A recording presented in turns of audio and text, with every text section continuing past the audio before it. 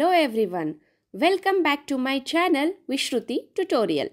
Today's topic is essay on space science.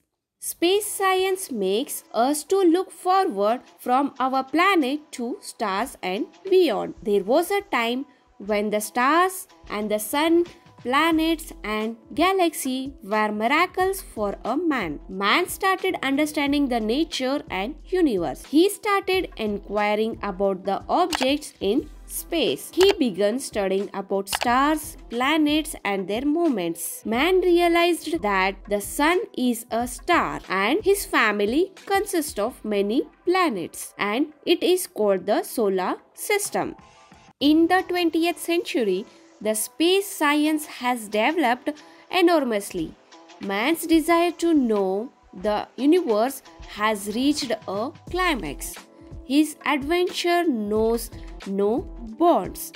The possibles and the dreams have become possibles and realities. He has learned the techniques to run at the speed of sound and light. He has reached the peak of Mount Everest. He has been landed on the moon and he is thinking to land on Mars. Sir Isaac Newton gave for the first time the laws relating to space flight. Americans and Russians are attempting from 1960s for the successful space flights. The first artificial satellite, Sputnik, prepared by Russians, entered into space on October 4, 1957.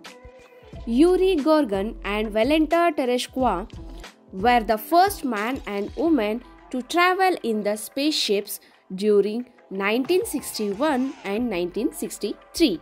Both of them are Russians.